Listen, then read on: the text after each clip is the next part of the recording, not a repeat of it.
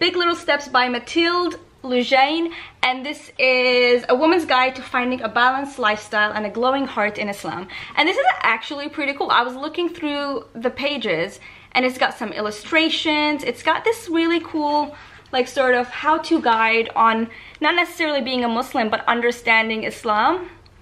If you are curious, I believe it just emulates the values of Islam and not necessarily shoving anything down anyone's throat. Just talking about this is really hard to see in the camera, but just talking about what it means to be Muslim, I feel, and just maybe also answering some of the preconceptions about Islam or some of the glaring questions that people just don't know, like what is halal food and what are Muslim women's rights?